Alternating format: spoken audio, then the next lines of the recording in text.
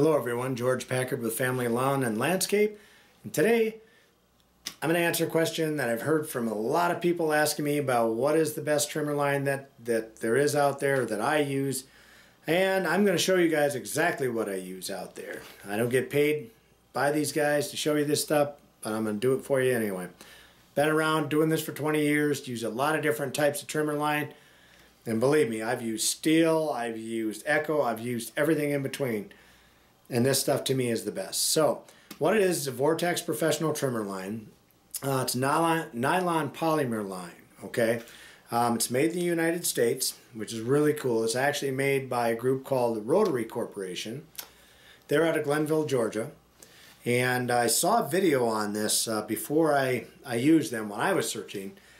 And I saw the video on them and I felt really good about it after watching it. And what they showed was some of these lines, like for example this trimmer line, okay, when it's coming out of your weed whip and it's whipping around like this, they showed a lot of these lines, they go up and down like this.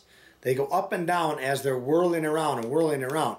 And then when they showed this line, once you cranked it open, this shit stayed flat. I mean, it was flat as a pancake. When it went across there, it was like this. And it made for a much more even cut. And that's what they said, and you'll get a much more even cut with half throttle even, and they're absolutely right. So I bought this stuff down in Florida, and because down there the grass seems to be tougher. It is tougher. It's thicker grass. It's a lot tougher. It takes a lot more to get through that grass than it does our Kentucky bluegrass. You got a lot of that St. Augustine stuff up there, so looks like quack grass to me, but whatever. So anyway, that being said, this is the stuff. I'm going to hold this up so you guys can see what it is. And you know, it's really cool stuff. There's your number. It's made by that Rotary Corp. Pause it if you need to. But I can't, price-wise, I know this was right around the same as like steel. And prior to that, steel was the best line I had found that held up the most.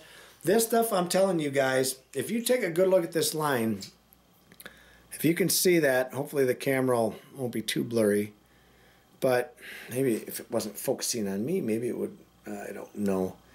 Anyway, it's like two pieces that are just woven together and like melted together on here, so it's really cool looking. But this stuff is so incredibly tough. When you wind your spool up, I mean, I can do a spool, I bet you 2 weeks to 3 weeks before I have to do and put another spool on. That's how tough this shit is before I have to re-spool. I mean, it is so tough. This stuff cuts, and it cuts right now. They were right when they said that you don't have to be going 100 miles an hour holding the trigger wide open for it to cut good.